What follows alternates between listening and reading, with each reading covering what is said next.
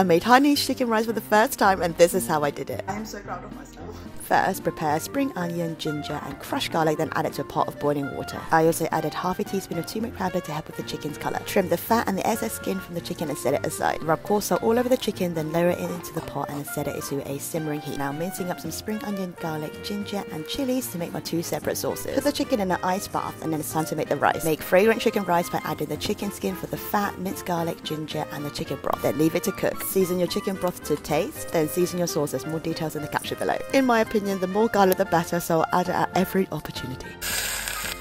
Alright, now it's time to rub the chicken with some sesame oil and then cut it up and prepare it. Then serve it up and enjoy. So happy with how it turned out in the first time and it tasted delicious.